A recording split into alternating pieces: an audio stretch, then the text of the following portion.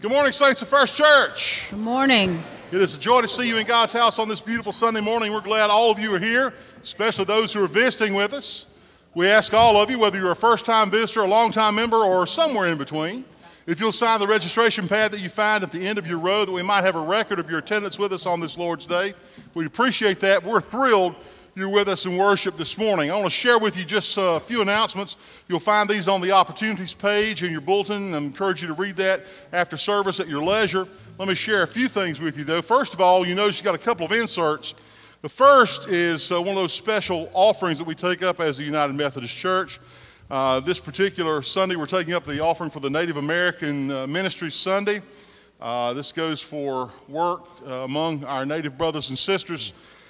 Some of you may not know, but the largest Native American parish in America, I think, is in our conference. In Pembroke area, it's Prospect United Methodist Church. So that's the large, at least it used to be. I don't know if there's anything that's grown bigger than that. That was the largest Native American parish. So we encourage you to give to that as you feel led of God's Spirit. You also have an insert in your bulletins about the Mother's Day, Father's Day honoring. You may honor or remember mothers and fathers by listing their names there and including $1 per name. Get that to the church office. It's very, very important for you to get this in by the 23rd of April. And note that this is the only sheet that is going in to the bulletin for this. So if you're going to do dads as well, you need to go ahead and do dads now, and they will appear in June at the appropriate time. Just a few more quick announcements. Wednesday night supper on the 18th. We hope you'll come and be with us on that time. Remind you about the combined service that is taking place in the sanctuary on the last Sunday of this month, the 29th. We'll be in the historic sanctuary at 10 o'clock. We'll have a worship together, and then afterwards we'll have a covered dish meal here at the church. We encourage you to come be a part of that wonderful time of worship as we celebrate and remember the 100th anniversary of the old educational building. Also, I want to remind you about the Missions Committee's annual yard sale that's coming up on May the 5th. If you have contributions to make toward the cause, I believe we have a trailer on site where you can put those, and you can come to the office and get that key and do that. And we encourage you to be participating in that and put that on your calendar. Hope to see you on the 5th. Now, Ms. Cherry, you had an announcement you needed to make. All of you know about FUNC, Home Garden, First United Methodist Church. And for those of you who went on the tour yesterday, I hope you got you really inspired to want to come and see more about Home Garden. The tickets are $20 and include a box lunch. There are 4 demonstrators that will be there, and we'll have a hallway market. Those of us in the Marion Market Circle are going to be at the Welcome Center after this event, and we will be happy to sell you a ticket and tell you more about it. But I will tell you that we're limiting the ticket sales to 200, and we're really selling. So if you want a ticket, you better get there. Thank you, Ms. Cherry. Other announcements? If not, it is good to see you in God's house on this beautiful Sunday morning. Before we begin our worship and song, I want to invite you to stand and turn to those people nearest to you and greet them today in the name of the Lord. Shalom, my brother. Dick. Was it today we're supposed to commission? Next Sunday. Okay, I couldn't remember. Okay, we'll make sure. Thank you. Hey, Janice, how are you? Good to see you. Good morning, sir. Good to see you, sir.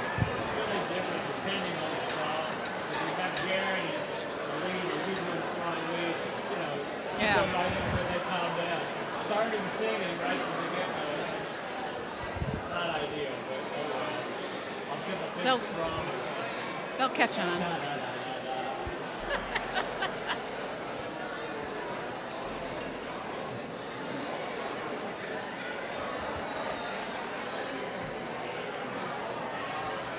Well, they know it's got to come sooner or later, so.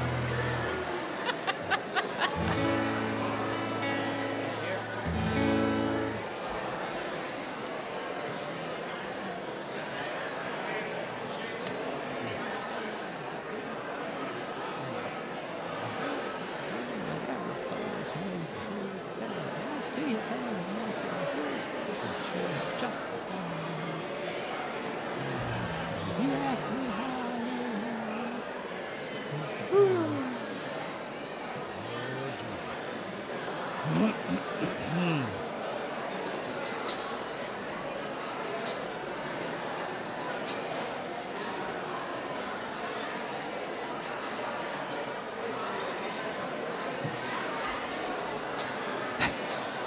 Go ahead. I serve a risen Savior. He's in the world today. I know that he is living, whatever foes may say. I see his hand of mercy. I hear his voice of cheer. Just the time I need him, he's always near.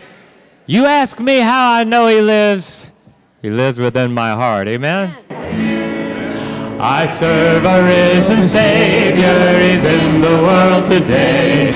I know that he is living, whatever foes may say. I see his hand of mercy, I hear his voice of cheer, and just the time I need him, he's always near. He lives, Christ Jesus lives today.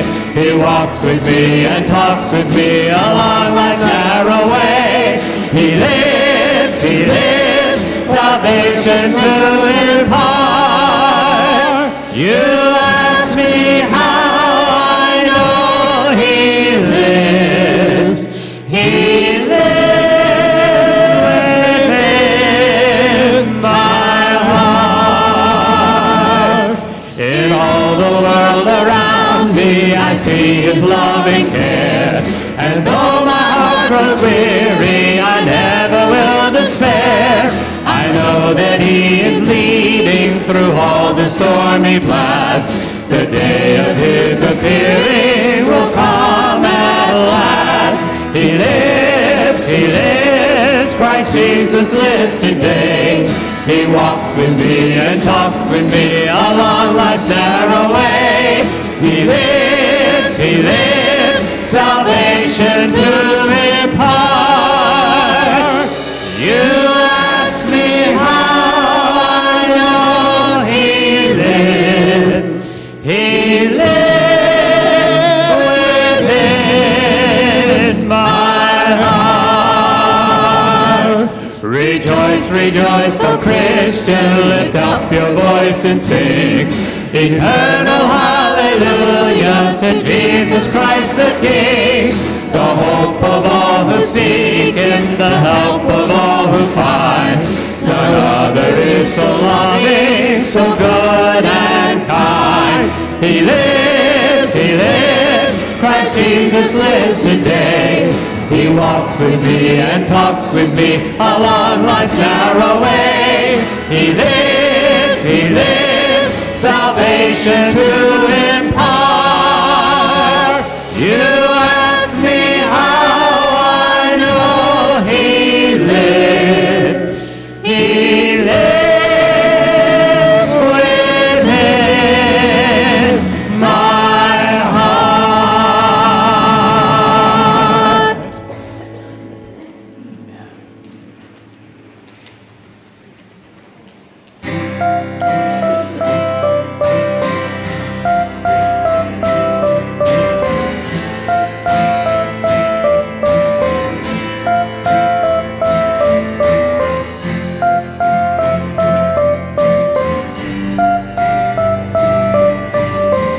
My hope is built on nothing less than Jesus' blood and righteousness.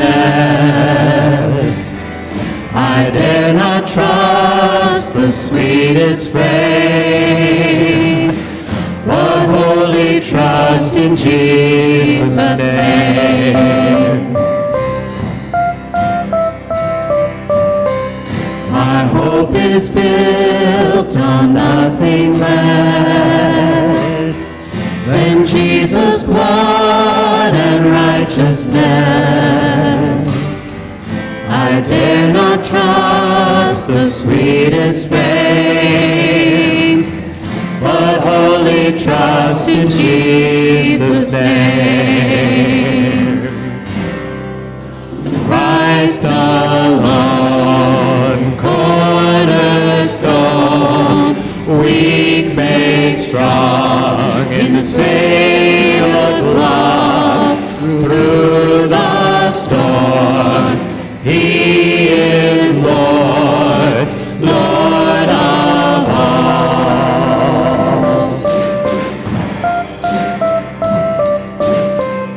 When darkness seems to hide his face, I rest on his unchanging grace. In every high and stormy gale, my anchor holds within the veil. Christ alone, cornerstone, weak made strong in the Savior's love. Through the storm, he is Lord, Lord of all. Lord of all. Lord of all. Christ alone, cornerstone, weak made strong in the Savior's love. Through the storm, he is Lord, Lord of all. Christ alone, Christ alone, cornerstone, weak made strong in the Savior's love. Through the storm, he is Lord, Lord of all. Lord of all.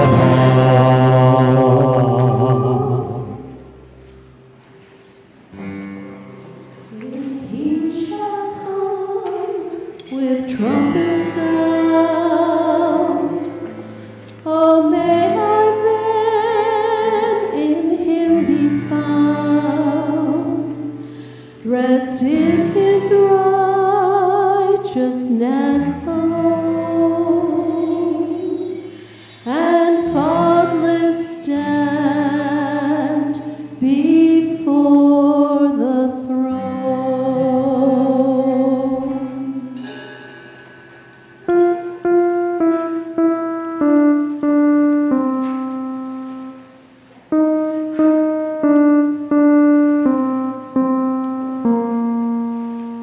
I've been changed, really changed, really not the same anymore.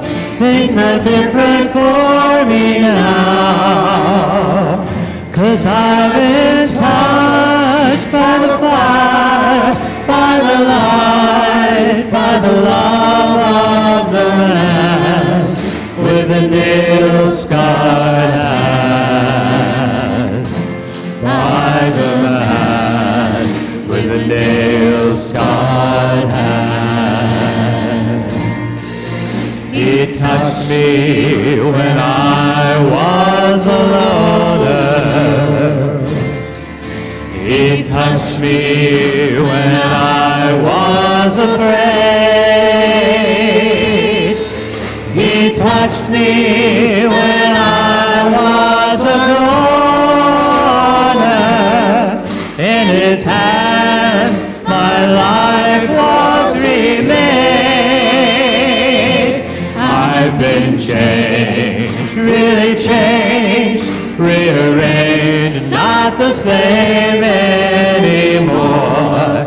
Things are different for me now, 'cause I've been touched by the fire, by the light, by the love of the man with the nail-scarred hands.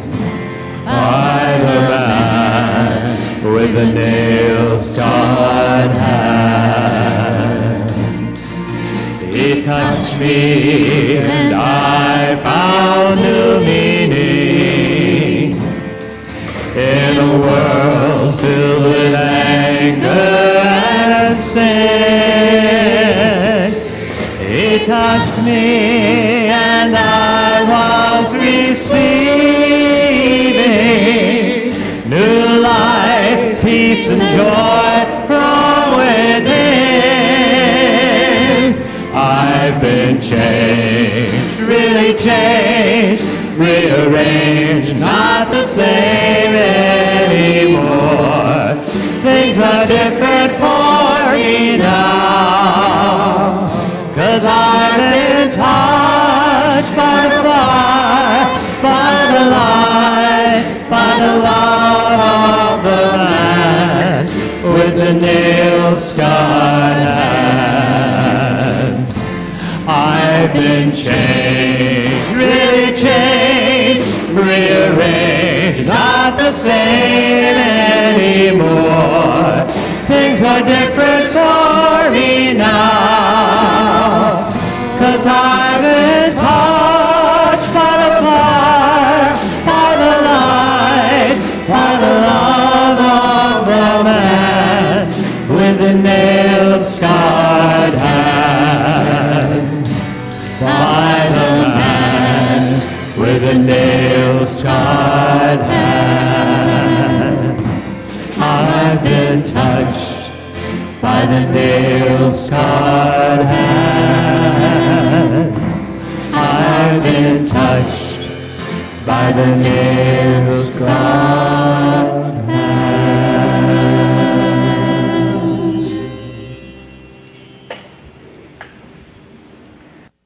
Lord God, we need a good touch from those nail-scarred hands this day.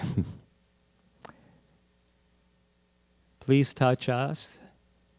Help us to be able to touch others with your love. We pray that you'll touch our country, touch this world, bring healing, bring hope, bring courage, bring righteousness, justice, and love. Help us to take a new look at those nail-scarred hands. In Jesus' name we pray. Amen. Amen.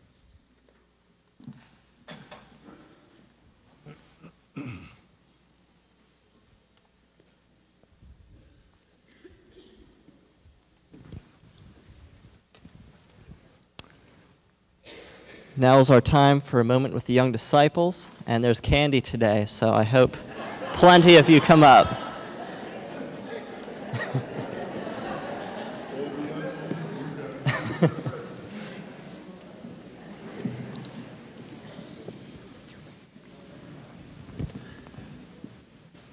Still coming up. All right. How's everybody doing today? Good. I think they all came up when she said candy. Now, I said there was candy today, but I never said I would share it with you. I'm fine to come without the candy. Well, as you can see here, I've got a bowl of candy, and now you guys are probably wondering, is he going to share or is he not? No. And yeah, I'll share with you. So go ahead and grab a couple of pieces.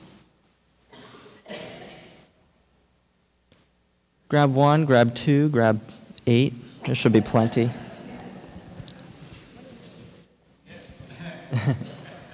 Whatever's left over, I get to eat. So, well, way back in Acts 4, the disciples of Jesus and their community shared everything. They didn't just share their candy, but they shared their land, they shared their food, they shared money, they shared everything so that everybody in the community, thank you, everybody in their community didn't have any wants or any needs. And as you eat your candy, I want you to remember that there are some people out there that don't have as much as we have. And we as Christians, we're called to help others that are in need. Let us look at the early church and see how they shared everything they had with others, how they took care of others. And let us go out into the world and do that with those that we see in our community who have needs today. Let us pray. Dear God, we love you so much. Help us remember that there are people in our communities who have needs, who may have less than us. Help us use what we have to help them in whatever way we can. In your name we pray. Amen. All right. Anybody want more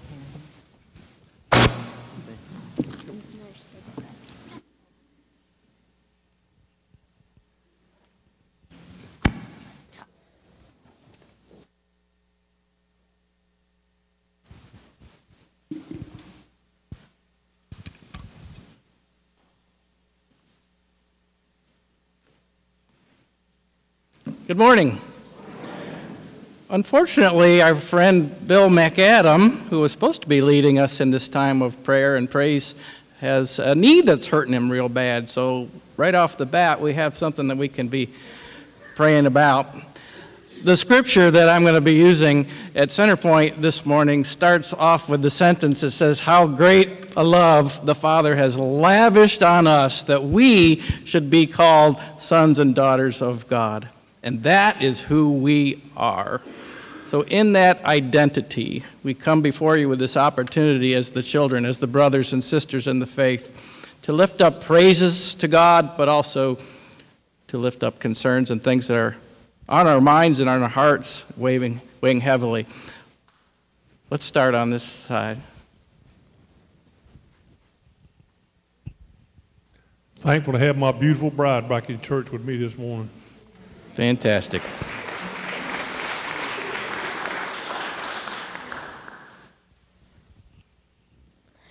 Prayers for those around the world who are less fortunate.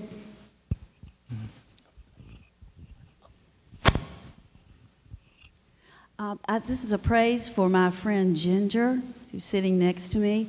Today at 3 o'clock, she is being inducted in some National Honor Society because of her awesome performance in her master's program at ECU. And I'm really proud because I can't remember anything.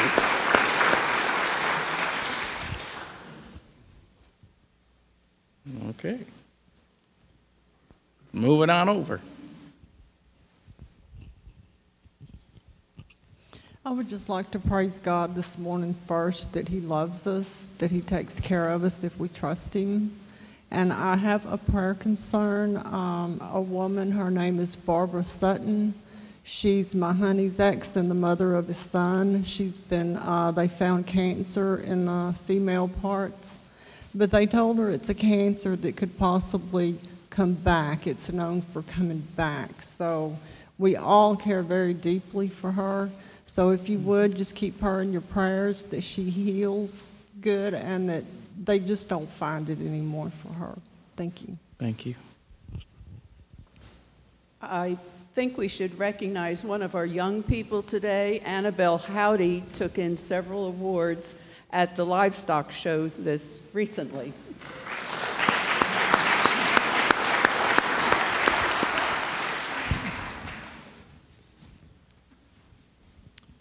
I would like to ask for praises and prayers for our military and our military families.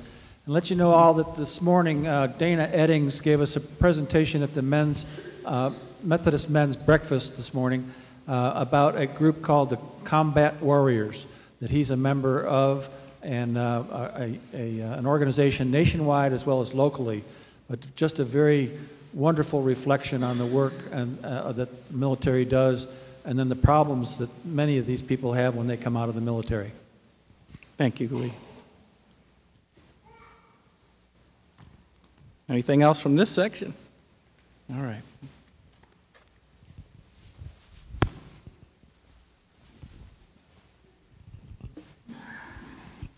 Good morning. I try not to update all the time because I know y'all have been praying for Tyler, but I have had several people ask me, and he is doing phenomenal. He's in Edenton. He has a new job at Nucor.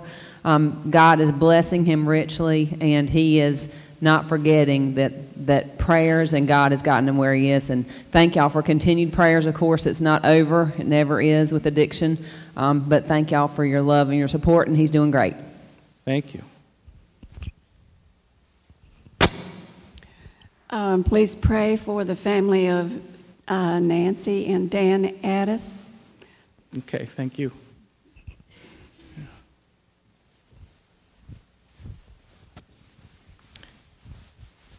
At this time, let's enter into a moment of silent prayer and then join together in the prayer that the Lord taught us. Lord, hear the prayers of your sons and your daughters.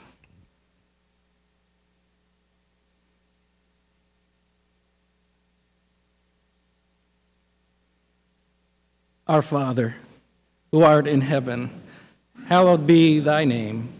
Thy kingdom come, thy will be done, on earth as it is in heaven. Give us this day our daily bread, and forgive us our trespasses, as we forgive those who trespass against us. And lead us not into temptation, but deliver us from evil. For thine is the kingdom, and the power, and the glory, forever. Amen.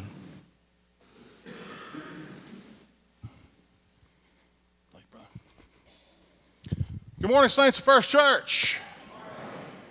It is a joy to see you this morning. It is good to be seen.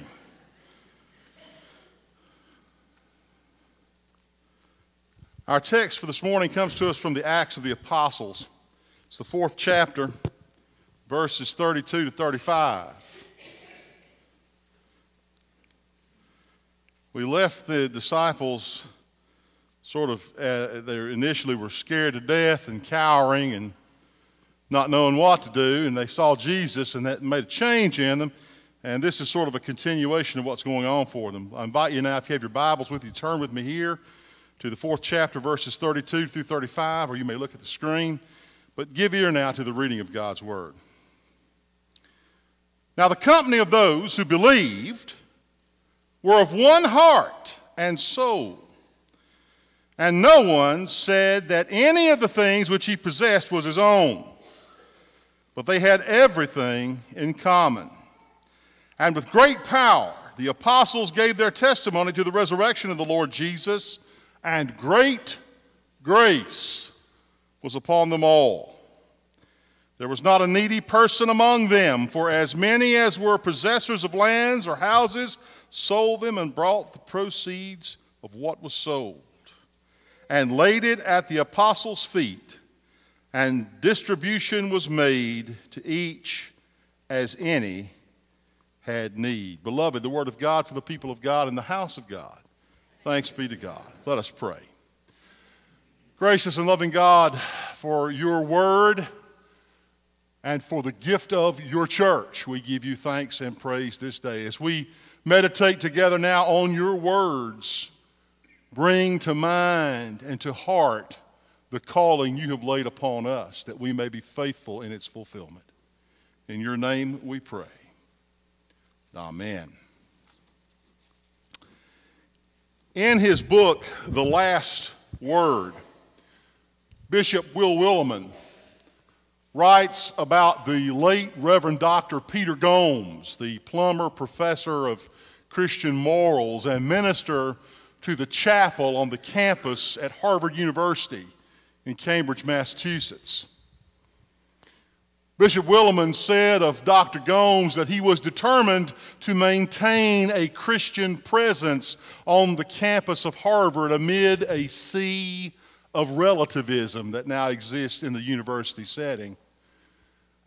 Bishop Willimon wrote of him that he embodied a dogged determination to proclaim the good news of Jesus to those who seem to know everything except Jesus. Not everybody on the campus had the same attitude as Dr. Gomes, as you can imagine. And Dr. Gomes, in this article that Bishop Willimon wrote, shared a story of a time when he was invited to visit one of the many deans there at Harvard in the dean's office. Dr. Gomes showed up. He was warmly received. They small talked for a few moments, and then the professor invited Dr. Gomes to come over and look out the window of his office that provided a beautiful view of the Harvard campus, including the memorial chapel that sat very squarely in the center of Harvard Yard, right in the center of the campus. They stood there and admired the view for a few moments, and then the professor said, "You know, if we had it to do all over again, I don't know that we would have put the chapel right where it is in the center of campus. I don't know that we would have done that." Dr. Gomes was silent for a few moments, and then he turned to the dean and said, "Well, we're there, and we're not going anywhere, so you might as well get used to it." I read that story again this past week, and I was reflecting on First Church and our mission and ministry and our place in this setting, in our community, and in the world at large. I'm sure we have opinions favorable of this place and of our assembly here.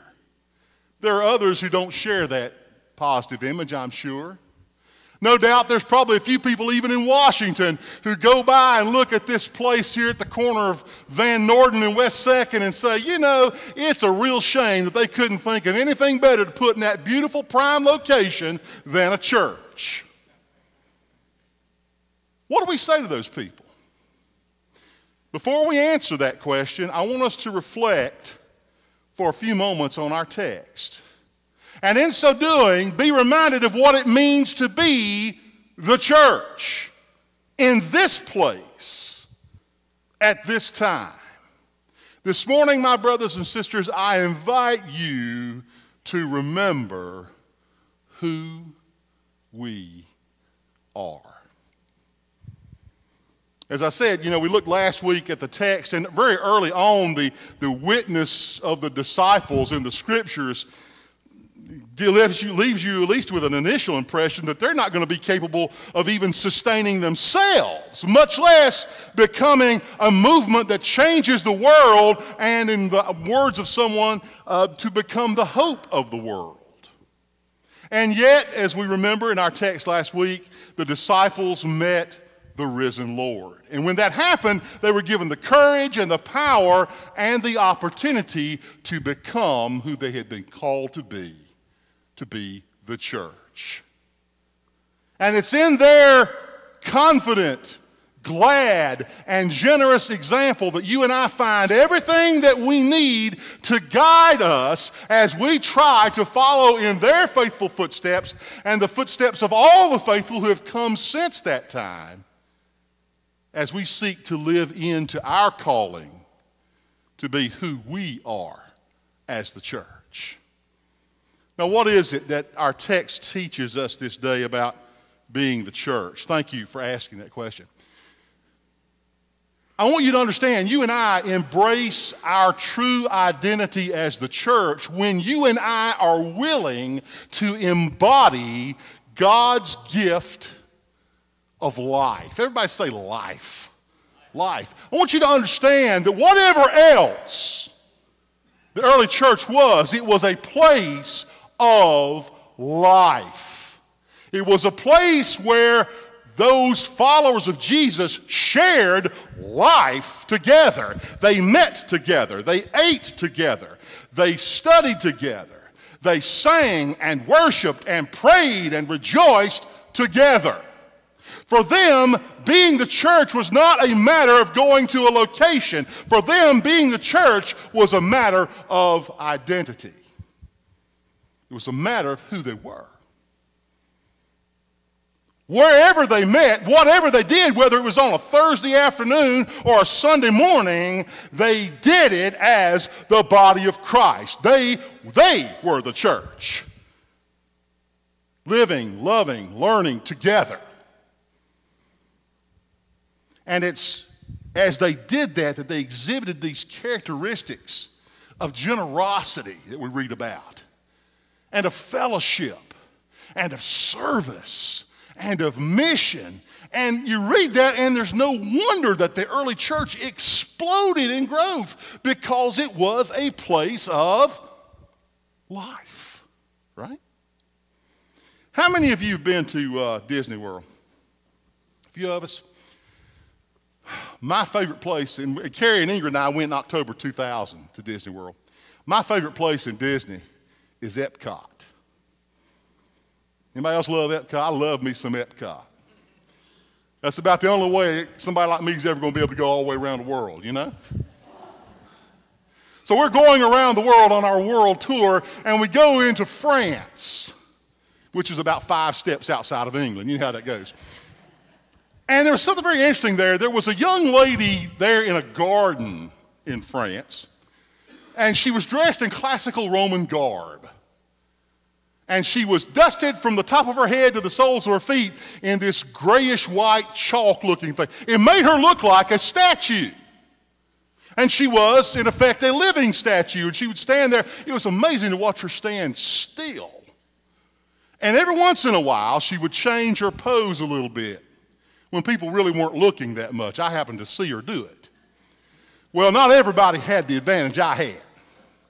And there was this one little boy that went up to the statue, and he reached out and he touched the statue's arm, and when he did it, the statue changed poses, and the little boy took off like he was shot out of a cannon. And I think if we had the radar on him this morning, he'd still be running around somewhere in Central Florida, I promise you. Now, that was hilarious to see, believe me, it was a hoot.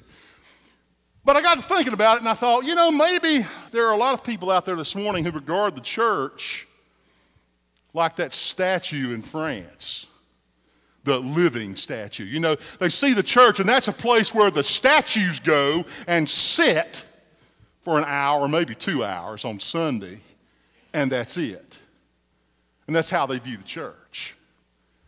It is vitally important, brothers and sisters, that you and I embrace this idea of the church not as a location or not as an activity. We've got to embrace the idea of church as our identity, as our life, as who we are. Tim Unsworth, in the National Catholic Reporter some years ago, wrote an article, and they had done a survey among Catholic churchgoers in the Chicago area and the New York area. They determined that in the Chicago area, the average Catholic churchgoer was going to church about 13 times a year. 13. In New York was about 10. However, in those same areas, people reported making up to 30 visits, 30 visits a year to Home Depot.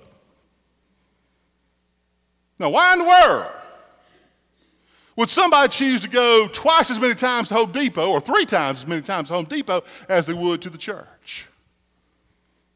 I thought about it. Could it be because the Home Depot is a place of action? A place where people are prepared to actually go and do something that makes a difference? Brothers and sisters, if we want to embrace our true identity as the church, then we've got to be about the task of embodying God's gift of life. We've got to be those folks that come together and share life together and be prepared together to go out and serve together to make a difference together. That's what it means to be alive. That's what it means to be the church. If we're going to embrace our identity as the church, we've also got to be a group of people who embody God's gift of love. Everybody say love. Oh, that's good. You got the love, and that's good. We have to embrace that gift of love. Bill White tells a great little story about a Sunday school teacher who was teaching her class of 5- and 6-year-olds about the 10 Commandments. And she explained to the kids what the commandment, honor your father and mother, meant. And she finished that and she said, are there any commandments that tell us how we ought to treat our brothers and sisters? Without missing a beat, one little boy raised his hand and said, thou shalt not kill.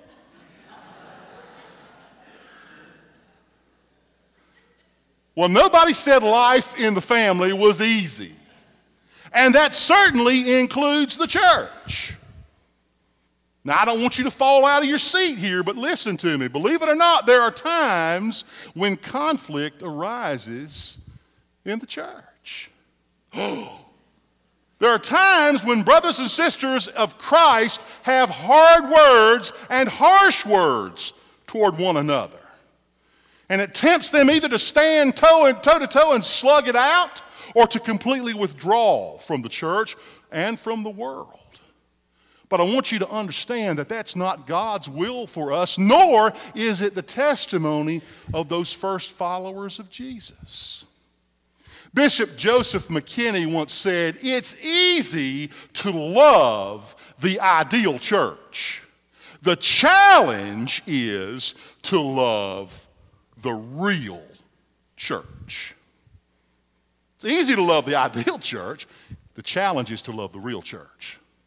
Believe it or not, the early church was neither ideal nor perfect. In fact, it was a very real church, and there were conflicts and differences of opinion and hard words among God's early followers. But here's the difference. Those people determined that they were going to love the real church by loving one another.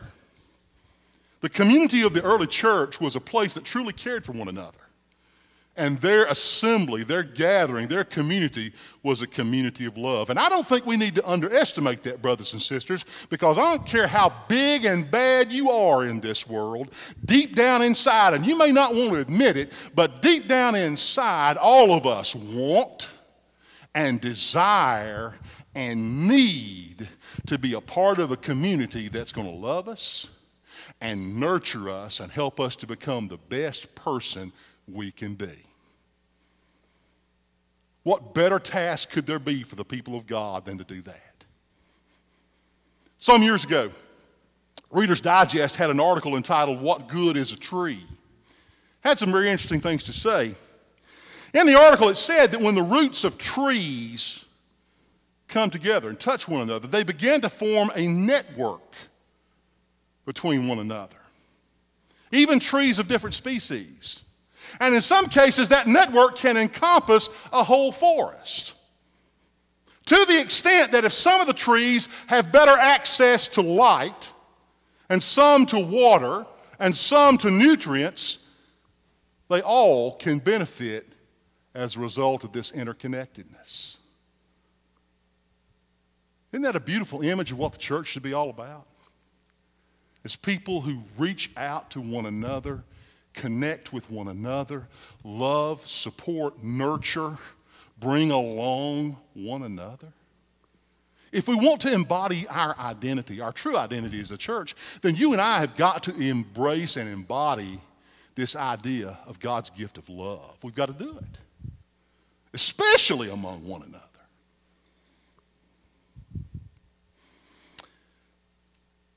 If we want to really embrace our identity as a church, we've also got to be willing to embody God's gift of light. Everybody say light.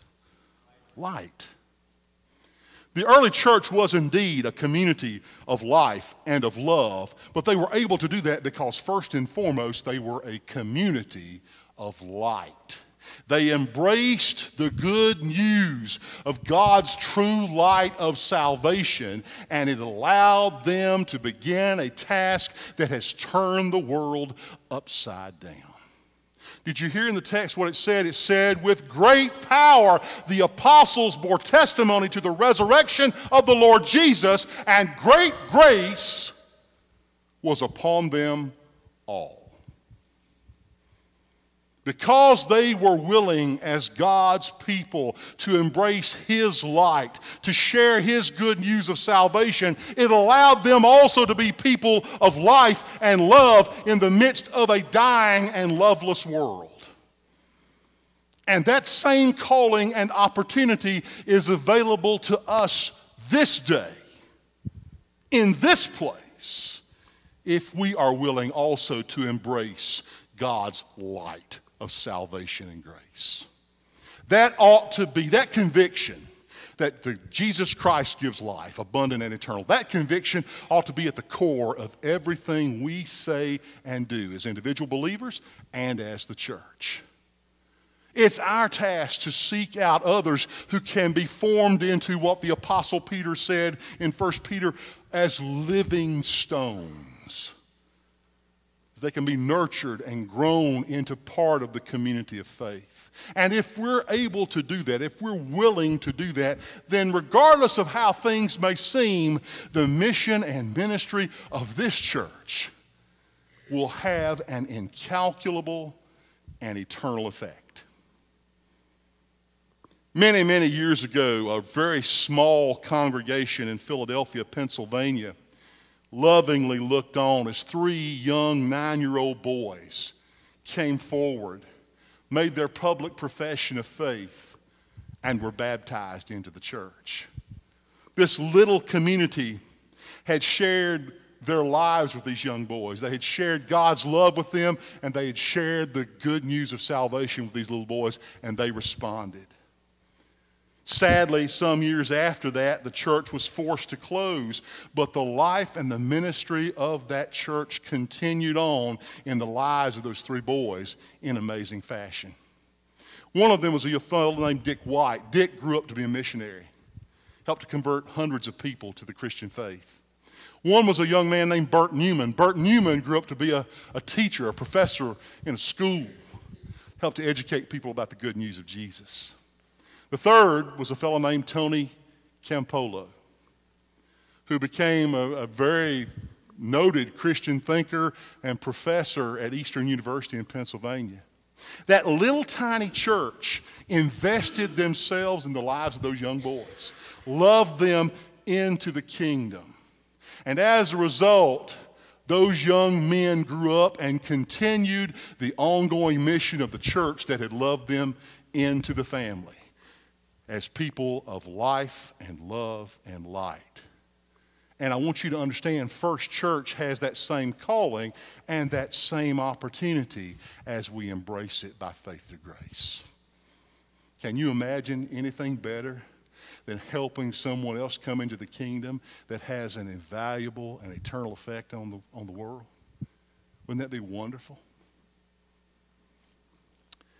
Ed Rowell is the pastor of Tri-Lakes Community Church in Monument, Colorado. He told an amusing little story about a fella in town that needed to find a dry cleaner. He had an item that needed to be dry cleaned.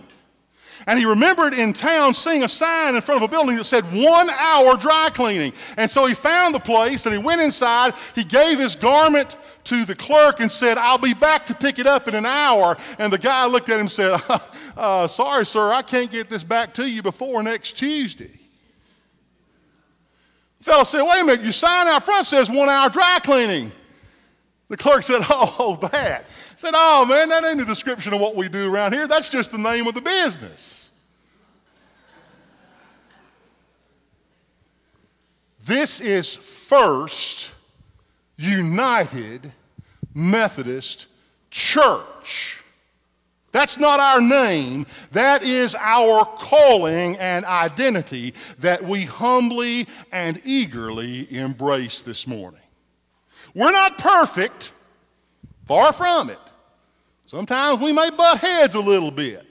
But with the help of God, we have determined that we are going to be a people of God's life, love, and light. That's who we're going to be. And to those people that look at that location at the corner of West 2nd and Van Norden and say, "You know, that'd be a really good location for a green space, or a park, or an office building, or a restaurant, or a dollar store, we say this: with God's help, we're here. We ain't going anywhere, so you might as well get used to it. Because with the help of God, we are going to be who we are. Thanks be to God. Amen. This morning we find ourselves once more at the table of the Lord. As United Methodists, we believe this is indeed his table. We really don't have the right or the desire to turn anyone away from the table, and though none of us are worthy of our own merits to gather the crumbs from beneath the table. The privilege of coming forward as a child of the King was bought for us at great price. What's required of us is to have a humble and a repentant heart, a desire to be who the Master has called us to be, as people of life and love and light. So at the appropriate time, come as you feel led. The method we use here is intinction. You'll be invited to come forward. We'll have a couple of stations here at the front. You'll be invited to take a piece of bread and dip it in the chalice and receive communion, after which you may kneel at the altar for a time of prayer, or you may return to your seat. On the night long ago when our Lord gave himself up for us, he took a piece of bread from the table, and he gave thanks to God for the bread, and he broke it, and he gave it to his disciples and said, "Take, eat, this is my body which is given for you. Do this in remembrance of me." When the supper was over, he took a cup from the table, and he gave thanks to God for it. He gave it to his disciples and said, "Take this, I want you to drink it. This is my blood of the new covenant, poured out for you and for many for the forgiveness of sins. Do this as often as you drink it in remembrance of me." And so, Lord, in remembrance of these your mighty acts in Jesus Christ, we offer ourselves in praise and thanksgiving as a holy and living sacrifice in union with Christ's offering for us, as we proclaim the mystery of faith. Christ has died, Christ is risen, Christ will come again. Lord, we ask that you pour out your blessing on those of us gathered here, and all these gifts of bread and wine, make them be for us the body and blood of Christ, that we may be for the world the body of Christ redeemed by his blood. By your Spirit, make us one with Christ, one with each other, and one in ministry to all the world, until Christ comes in final victory and we feast at his heavenly banquet. Through your Son, Jesus Christ, with the Holy Spirit, in your holy church, all honor and glory is yours, Almighty God, now and forever. Amen.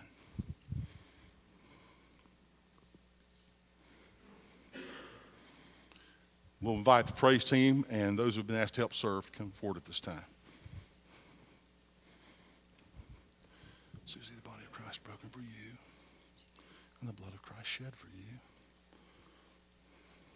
Lori, the body of Christ broken for you, the blood of Christ shed for you. Janice, the body of Christ broken for you, the blood of Christ shed for you. Bill, the body of Christ broken for you, the blood of Christ shed for you. The body of Christ really broken for you, the blood of Christ shed for you.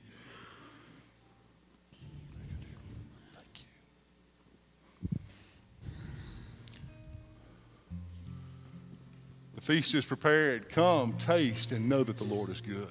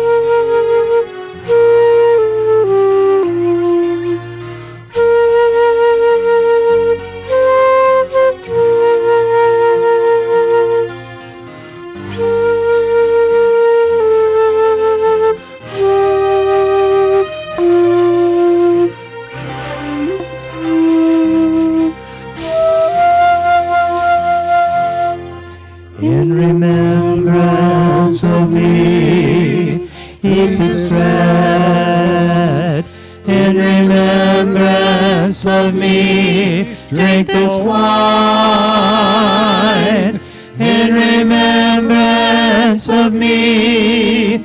Pray for the time when God's own will is done. In remembrance of me, heal the sick. In remembrance of me, feed the poor. In remembrance of me, open the door and let your neighbors in. Let them in.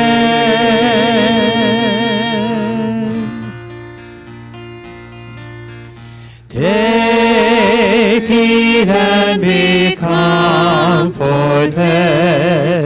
Drink and remember too, that this is my body and precious blood shed for you, shed for you. In remembrance of me, search for truth. In remembrance of me, always love. In remembrance of me, don't look above, but in your heart, look for God. Do this in remembrance of me. Do this in remembrance of me. Do this in remembrance of me.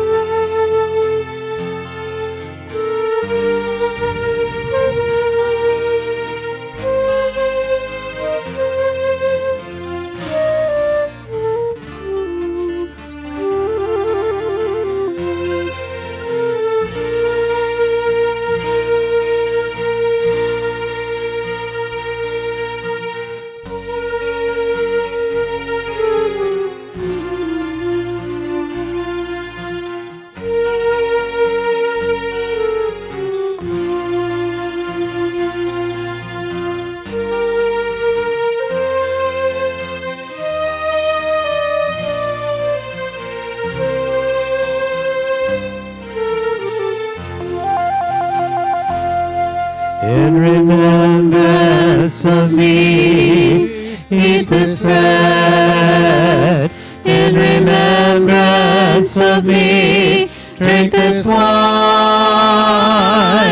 In remembrance of me, pray for the time when God's own will is done.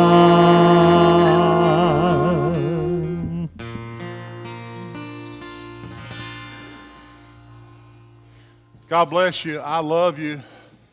I am honored and grateful to be church with you. Let's go now as the church gathered into the community to lift up the mighty name of Jesus. God bless you. I love you. Have a wonderful week. Remember all that's going on until we're together again. May the Lord bless you and keep you. May the Lord make his face to shine upon you and be gracious unto you. May the Lord lift up his countenance upon you and give you peace.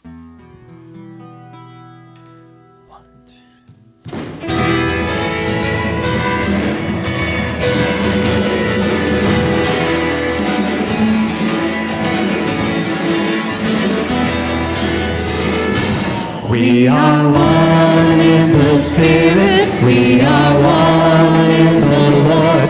We are one in the Spirit, we are one in the Lord. And we pray that all unity may one day be restored. And they'll know we are Christians by our love, by our love. Yes, they'll know we are Christians by our love. We will walk with each other, we will walk hand in hand. We will walk with each other, we will walk hand in hand. And together we'll spread the news that God is in our land. And they'll know we are Christians by our love, by our love. Yes, they'll know we are Christians by our love.